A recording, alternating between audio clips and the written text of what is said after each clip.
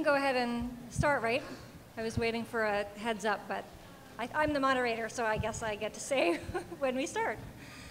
So good afternoon, everyone. I'm Jennifer Acker. I am the lucky person to be moderating this panel of fine folks this afternoon. I want to let you know that books by the authors in this program can be purchased from Greenlight Bookstore outside on the plaza. And everyone will be signing books immediately after this program at the signing tables downstairs in the rotunda. So authors, at the conclusion of the program, we are all going straight to the signing tables. Those are instructions for us. Yes. Okay.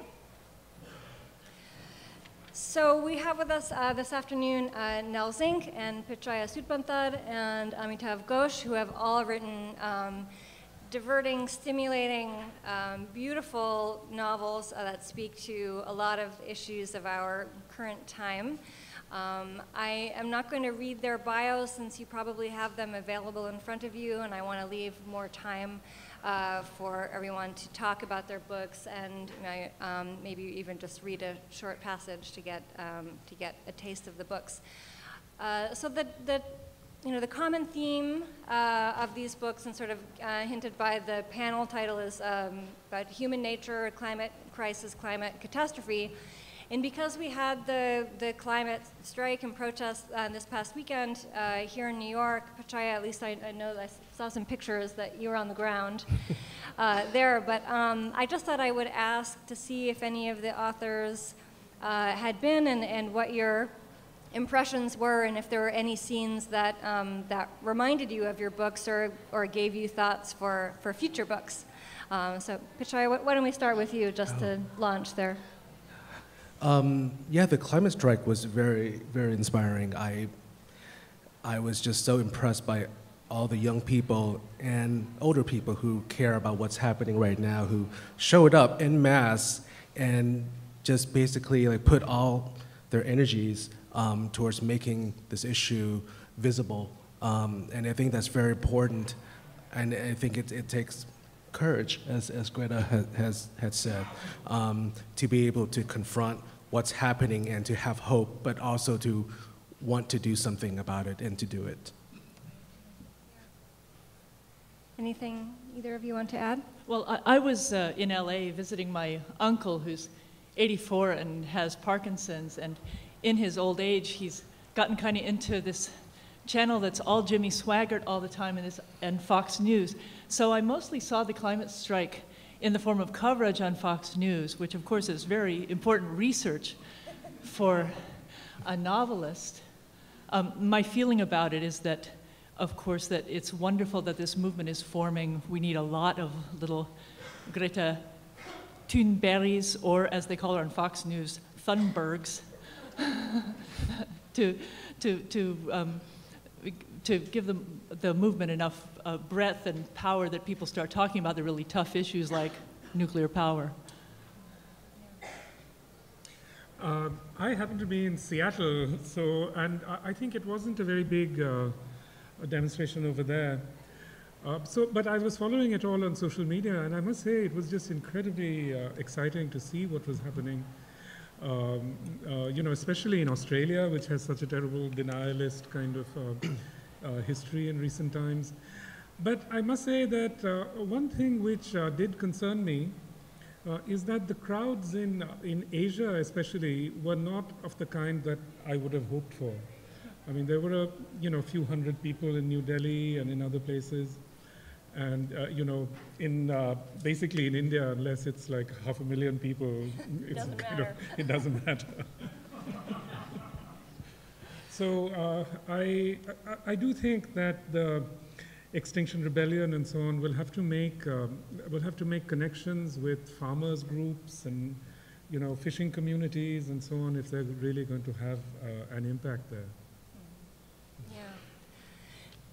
Tying some of this to the books that you've actually written, I wonder if there was a particular event that was happening somewhere in the world that you were watching or that you were experiencing when you started writing these books that have the climate, at least one climate catastrophe at its core. Was there a particular catalyst?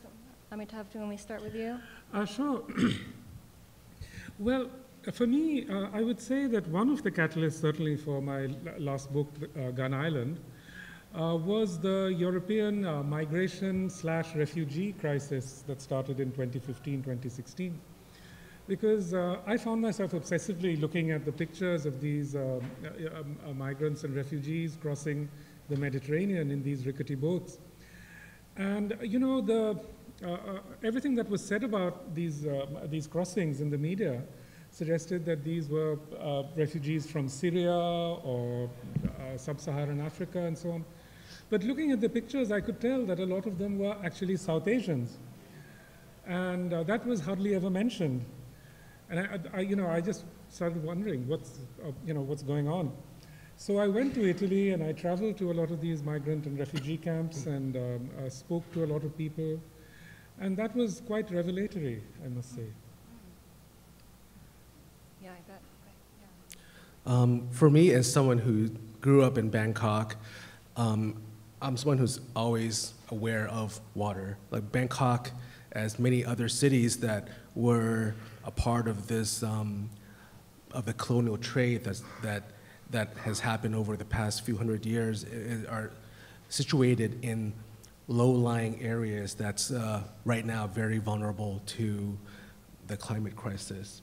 And even before we knew of this, Bangkok is always a place that's, Bangkok comes from Bangkok, which means like swamp of olives. So it began as this low-lying area, and even when I was a young kid, we would always be kind of wary of thunderstorms and rain because things can flood really quickly. I have memories of walking across planks to get from one end of my grandmother's yard to the other. And then in 2010, 2011, there was a great mismanagement of water coupled with unusual, and I believe climate crisis related rainstorms that basically flooded a good majority of central Thailand. And it's cataclysmic. I saw,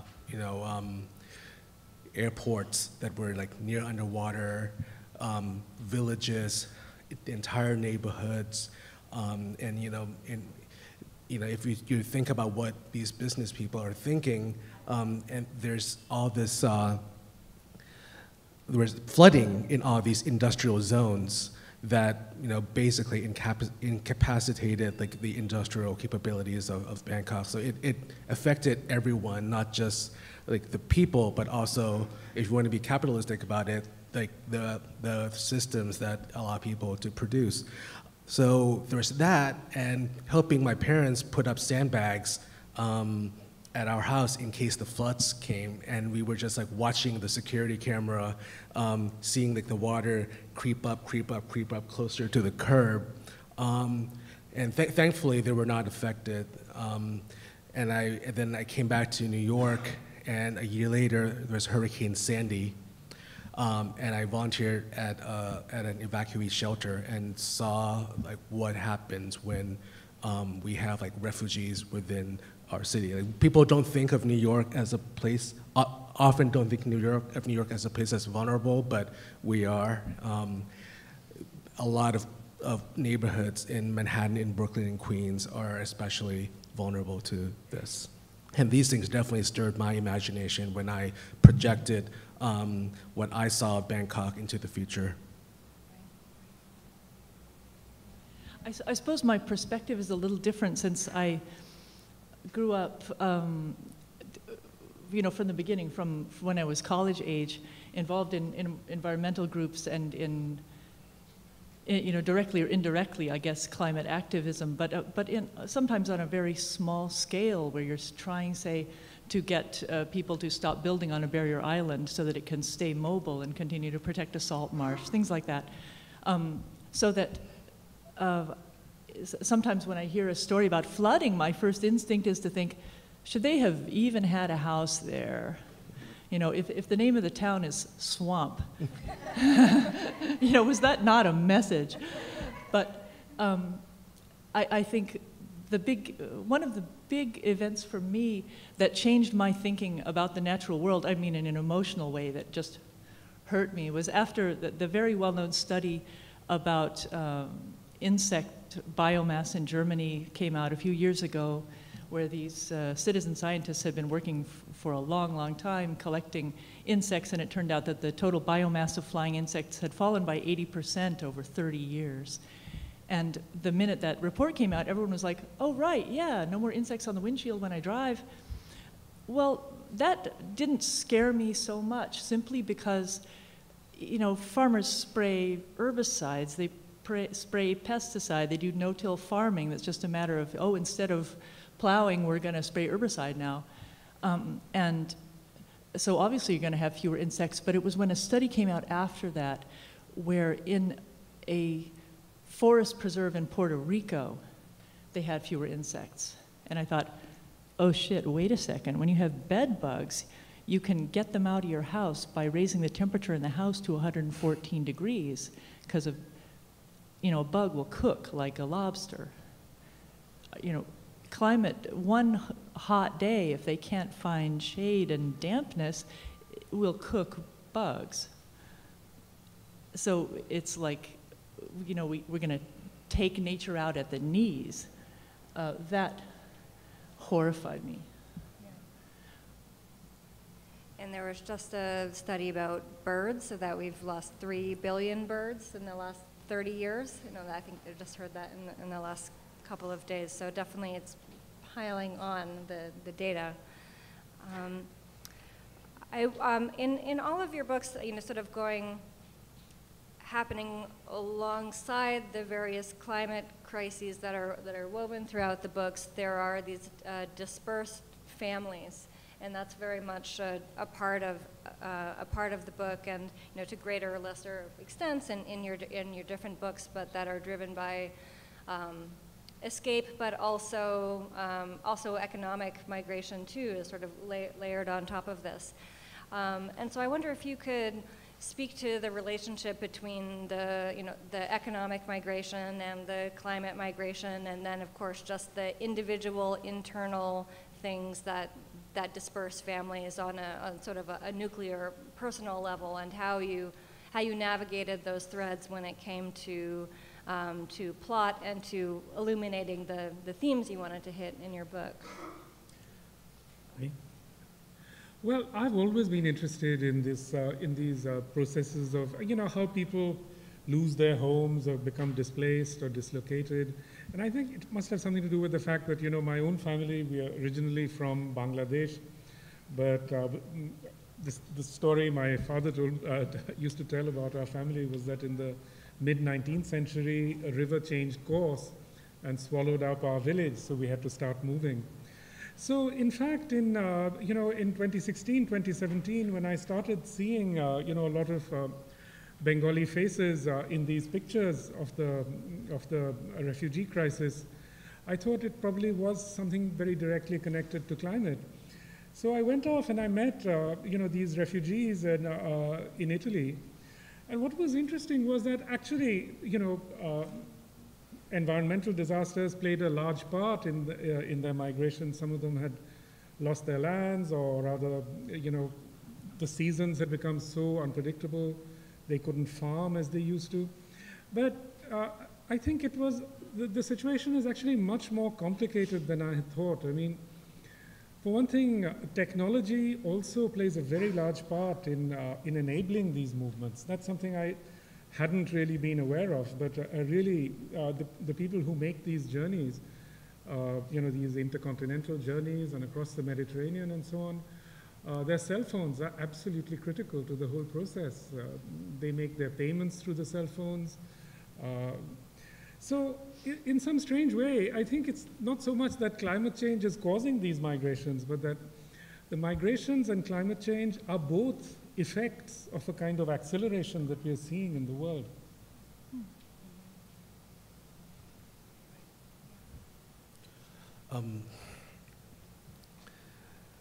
I think there is definitely a kind of like privileged distance in which like we in America, we in a lot of the developed world view the climate crisis.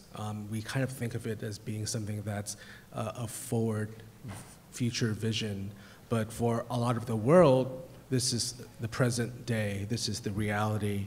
And you know, you talk about technology, and it is something that we're now able to view live, like the catastrophe of others, as if it were some kind of like, maybe not entertainment, but something that just like occupies us, but isn't entirely real.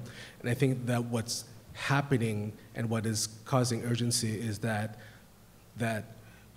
we in this developed and privileged place are losing that exceptionalism, and the effects of the climate crisis is creeping closer and closer and closer, so that that privilege does not exist anymore. And the refugee crisis that we view as something that's happening elsewhere, those things are going to happen here and almost anywhere in the world. When I see, you know, when I saw what happened in Bangkok, when I saw what happened in Brooklyn, that I experienced for myself, I just realized that we are living in this like aquarium, and like whatever someone does in another part, it affects another part. It's like connected by technology, connected by you know, over accelerating capitalism, by all the things that we have thought to be beneficial, but it's now we know to be pretty destructive. Yeah, I would say that the climate crisis, you know, it's called the refugee crisis. I mean, there are a lot of people who say the whole conflict in Syria started because of a drought in this one valley in Syria, and all the farmers started moving around and being restless or something. But the fact that the crisis creates such dramatic photographs and video has nothing to do with the volume of it, because, you know, huge movements of human beings around the world are completely normal now. Billions of people ride planes every year. Something like 3 billion people took a plane trip last year. When you think about the mere 7 billion on the planet, that's pretty impressive. What causes those dramatic pictures is the EU policy that if an airline flies someone into an EU country and their asylum application is rejected, they have to fly the person home again. So it might cost them $300 or $400. So if the EU had not put out that directive in, I think, 2003 or something, these people would just get on airplanes, fly across the Mediterranean, apply for asylum in the airport in Frankfurt like they used to do, and we wouldn't be watching them die. And I think that's just a good illustration about how this entire crisis is desired. There's someone out there who wants it, who wants these pictures. You know, why? We have to ask ourselves, why are we being manipulated this way? Why are we being forced to watch people drown who could be flying on planes with the rest of us? You know, it causes xenophobia, it causes conservatism, it causes fear, it causes these pictures of people, you know, up against chain link fences, rattling them, because when they go to the airport to exercise their rights, they're turned away by stingy airlines because of an EU directive. You know, anyway, that's what occurs to me. When Amitav mentioned technology, I was thinking, well, here's a force that is perhaps helping to build empathy and awareness, you know, and realization of this crisis that's happening all over the world. And then you brought up the other side of the technology, which is sort of a potential exploitation, or of course, any image can be used in several ways, or an image can be framed. And in different ways. So I wonder if you have any sort of additional thoughts about the uses of technology, as you know, in our current moment. And I'm thinking of that moment in your book where everyone is on the boat and everyone's watching. You know, the whole world is watching the refugees on this boat in the Mediterranean and wondering whether the refugees will be let into Italy or not. But is it, yeah? Are there any additional thoughts about the uses of technology that we're facing now? Certainly, I do think you know, it's how should I say, mesmerizing to watch to watch these images. But I think on the whole, you know, these technologies, especially social media technologies, have had a profoundly destabilizing effect upon the world. And you know, for one thing, as you say, it feeds into many right-wing kind of memes and fears and so on. But it also destabilizes people who begin to think that, you know, well, why don't I just go away? You know? Yeah, I mean, Navid Kermani, he's a German writer, but of Iranian descent, and he wrote a wonderful book where he followed these refugees. It's Kermani, like a K-H. You know him? Yeah. Okay. Oh, you've read the book. Woohoo! But he follows the refugee trail backwards from Germany. You know, this was after Angela Merkel stood there in the summer of 2015 and said, "We can do it, you know, open arms, welcome refugees." And all the other European countries said, "Okay, we're not going to check their ID anymore. We're just sending them through." And word of this got back to like Afghanistan. People who were living peacefully and cheerfully said, "Oh, Germany's open now? Okay, I'll hit the road." And they were doing what? Just this simply, they're not really refugees, they're just exercising a basic human freedom to move around that we take for granted. And this opportunity, this once in a lifetime chance to do something that I do every other day was offered to them. Through a political decision. I have trouble focusing on technology. I think technology is something that contributes to our wishfulness about solutions. I think at the present, we keep thinking that there's going to be a technological solve for everything that's happening. The reality is people come out with, you know, we're going to like sequester carbon and talk about these technologies that when you actually look at them are just like entirely inefficient and improbable to solve what we need to happen within the time that we have. And technology is also something that is like a part of this this conversion, I think, that is inherent to capitalism, in the sense that it's something that is converting real life into a make-believe that is then commoditized.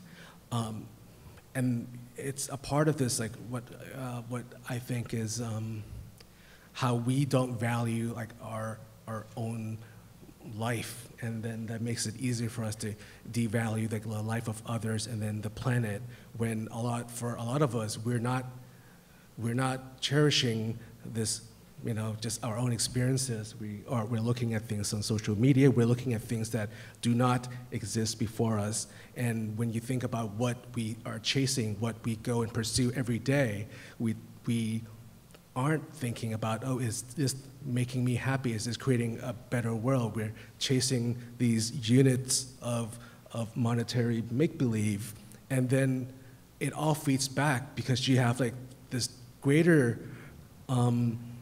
tendency of technology to basically work with capitalism to basically exacerbate and enlarge itself, so that you have life that is then converted to stocks, and then is then made even more unreal by becoming derivatives, and then you have derivatives of derivatives, and each one takes on a greater systematic effect and modeling, so that it loops back and becomes even more destructive. and I don't mean to be like an anti-technologist, but I do think that it's being played with, it's being presented and produced with a kind of recklessness that we should not have. But that happens in a very concrete way when, when there are derivatives for soy futures, so they flatten some rainforest to plant soy, because the planet is regarded simply as a place to store and propagate money. Yes. Could I say something about the carbon sequestration? Because I had the most amusing conversation at a wedding, like way out in the middle of nowhere near Berlin not long ago. This wedding was full of journalists because 2 journalists were getting married. And there was a guy there who happened to be a botanist and the director of the Max Planck Institute for Biology in Berlin, a real expert. And I was thrilled to meet him, and I said, okay, what needs to happen? And he says, well, it's simple. We need to take all the excess value that could be invested because economic growth causes carbon to be generated. We need to take all the money in the world and spend all of it on paving the Sahara with solar panels, and with this energy we take carbon, all the carbon that has been put into the air with fossil fuels since the beginning of the Industrial Revolution, in other words, since Europeans realized they cut down all the trees and needed a new kind of fuel. We're going to put it all in the ground in the Sahara, and I don't know how this is going to work, and it's going to be very inefficient, but that's good because the more it costs, the better off we'll be. And if we do that, we'll be fine. Phew, I'm relieved. Well, switching gears maybe a little bit, one of the aspects of your books that I really enjoyed was its sort of very particular attention to vocation and to passion. Like all of the characters in these books have things that they are passionate about and that they're pursuing. And Nell, in your book, there is music and there is climate activism also, and Pitchaya, in your book, there is not only sort of political demonstration, but there's a character who's a photographer and another who's a restaurant owner, and there are several scholars in your book, Amitav, who are each sort of passionate, a marine biologist and a rare book stealer. So these are people who all have their unique driving passions, and I wonder if you could talk about those in the construction of your characters. How necessary were these vocational passions in constructing these people in your books? Nell, maybe we'll start with you. Well, in my book, there are 2 generations. There's a parent generation that is art damaged. They're very 80s, 90s kind of people, and they figure other people are worried about nature and the environment. They're concerned about whether or not they're going to ever make a living as musicians. Probably not. And then a younger generation, their daughter born in '92, who grows up in this, she goes to a progressive school, and she's got this think globally, act globally ethic that young people tend to have now. And so her passion works very differently for these 2 generations, because the one has a very capital R romantic 19th century idea of how they have to be driven to do their art, whereas she wants to serve a cause. She wants to be a servant. It's more of a, not salvation by faith, but salvation by works that she's after. She wants to find out what could be done to save the planet and then submit herself to this higher cause. And the method she chooses is to specialize in soil management. But then her power is so limited, so she's in this constant tension between the scale of her ambitions and looking for someone to follow, simply because her power is so tiny compared to the task at hand that she needs to find a powerful force she can put her weight behind, and it's not there. I haven't thought about vocation in my characters, so I'm coming up with the generalization that a lot of them, I think, have to do with like their vocations are related to some kind of documentation. So the photographer, even the restaurant owner who is running a restaurant in the outskirts of Tokyo, in Yokohama, is trying to replicate some recipes that is from her memory of it in Thailand. And then there are other characters. There's an archivist. There is a person who is, I'm not trying to not give too much away, but is using technology to basically stitch together the world back in some way using memory. So I think a part of, maybe it's from my own experience of being an immigrant and being someone who is displaced from where I was born and having lived in many other places, that for me, the vocations have to do with trying to preserve in some futility what we have lost or are losing.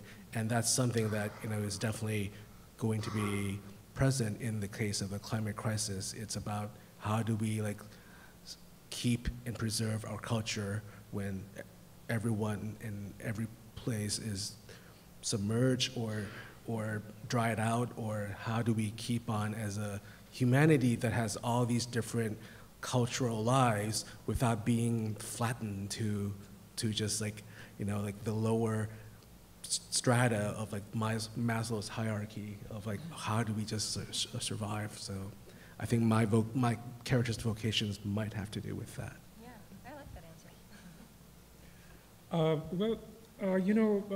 answer. About 15 years ago, I published a novel that was set in the Sundarbans, which is this vast mangrove forest in southern Bengal.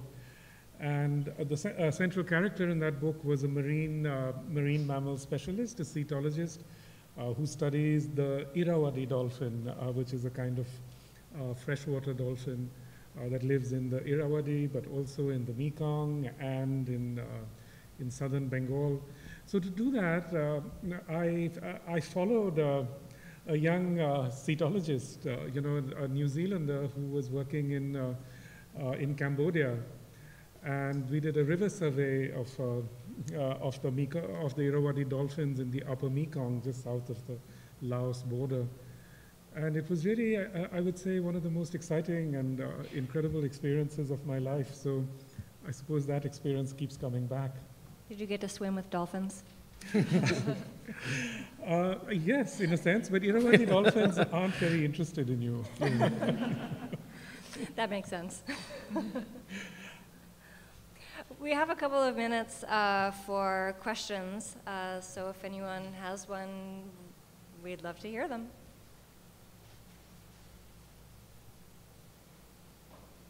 Question for Amitav. I know some of your other books have dealt with addiction as a theme.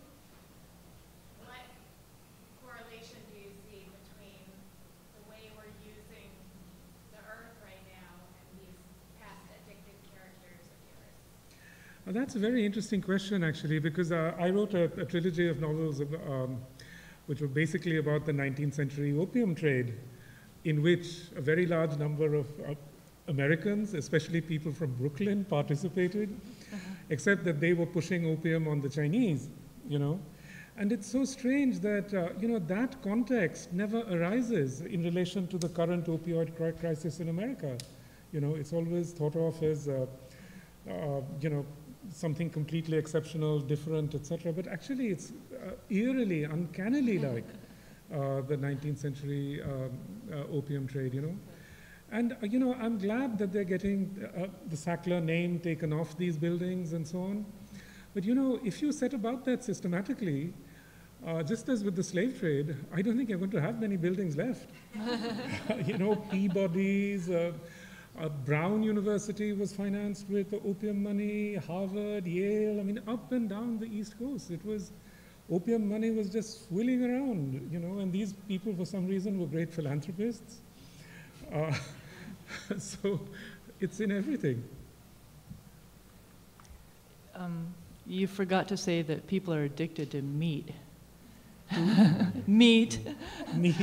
One of the most, unfortunately, a very destructive force right now in human society is meat. And I live in Germany, so I see it every day. They import soy from South America, feed it to pigs in Germany, export the pork to China, but the pig shit stays in Germany and lands on the ground. And it's gotten to the point where the groundwater in Germany, in some parts of Western Germany, is so rich in nitrates that it actually has the same concentration as fertilizer after you dilute it to put it on a field. So you could literally just take well water and put it on a field.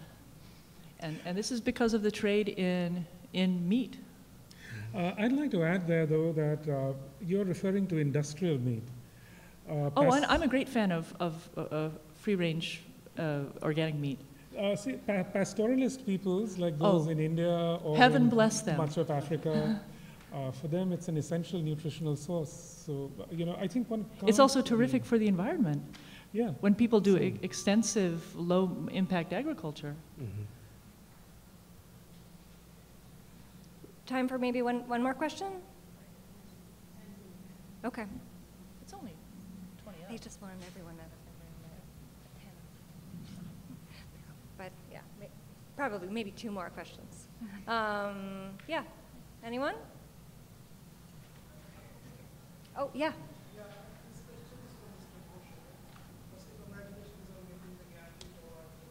Thank you. Thank you.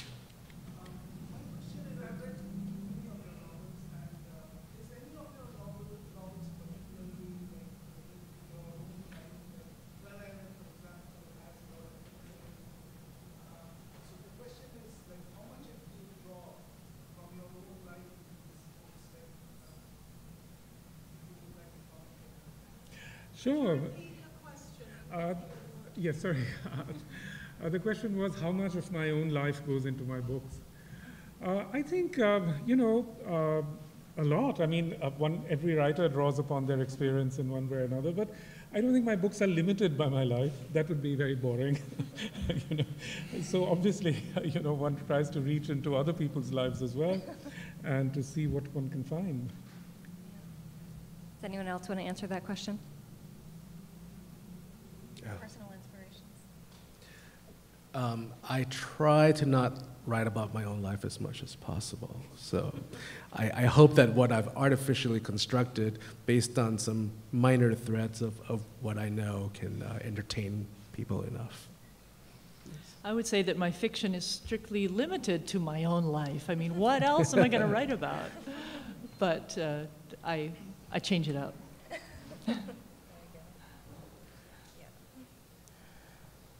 Anyone else? There's a question over here. Oh, yeah, great.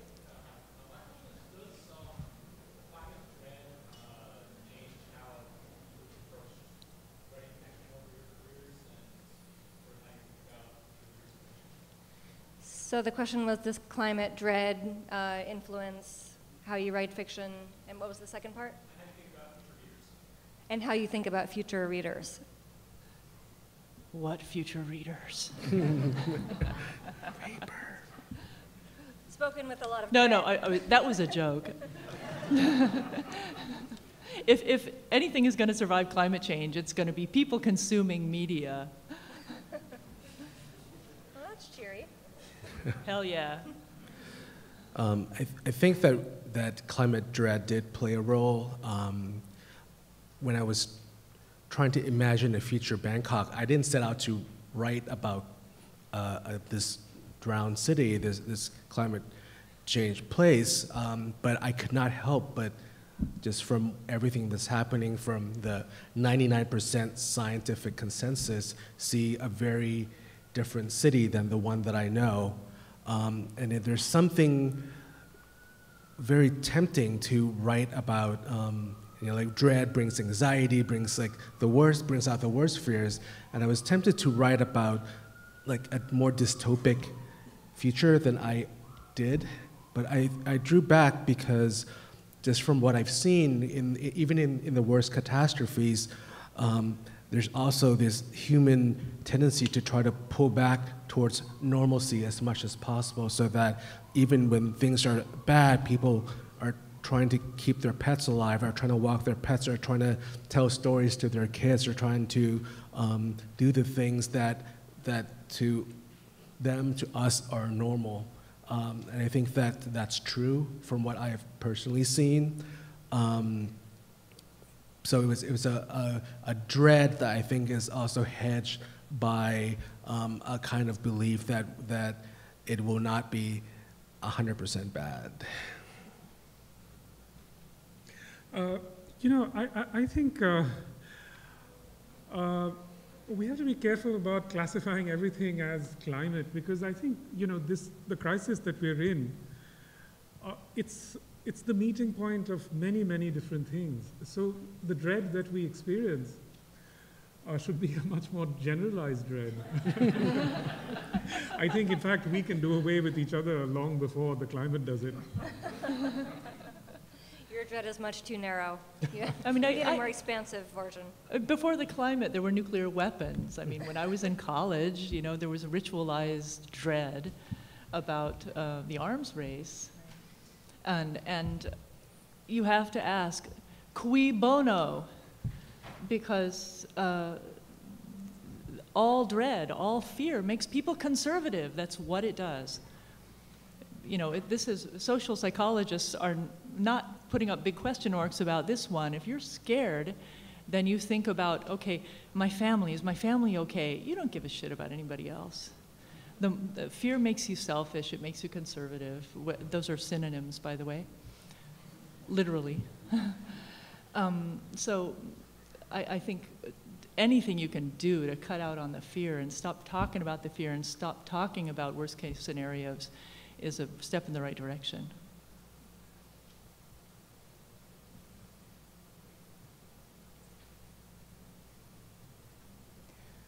Plus, I have not so much about climate, but about place. So I'm someone who's very interested in sense of place, and there are so many different interesting places, both in the present and in the future, in your books. And I wonder if you could say a couple of sentences about how you thought about rendering those places that your audiences might not know, and is there anything that you do to remind you of those places, if they're places you haven't seen or been to in a long time, or maybe even never have? Well, there's a scene in my book which is set in Los Angeles, where there's a wildfire advancing towards a very famous museum. And that actually happened, in 2017. The Getty Museum suddenly found itself facing this raging wildfire. But the strange thing was that I wrote that section long before this happened, about 6 months before. So it was kind of so uncanny just to see it, unfolding like that. For me, I feel like a lot of writers start off a piece because of a certain character or a voice. And for me, place is sort of like the starting point for whatever reason, and it acts as almost a kind of stage, and I'm sort of powerless as to who walks in and out of the stage. They just show up, and that's why how I think my novel was influenced in taking course over 200 years and involving this menagerie of characters, because to have a novel of place, you need more than one perspective is not enough. So I think that place definitely played a role. And I have written novels about places, other novels, The Wall Creeper, Mislaid.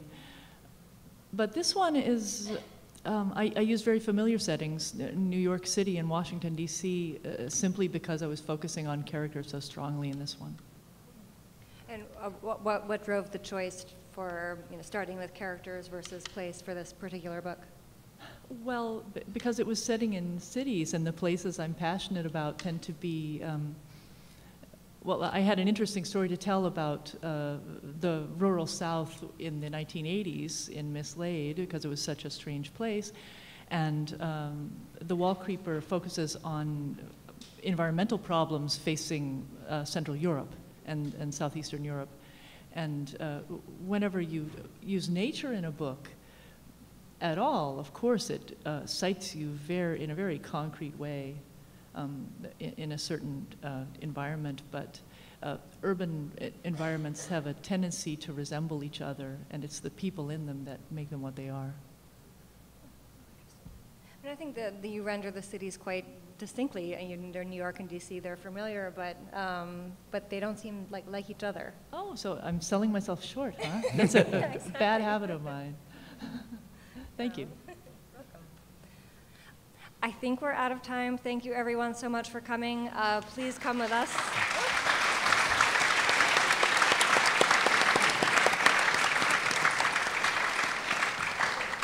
We'll be signing books downstairs, right? What does Pitchaya mean?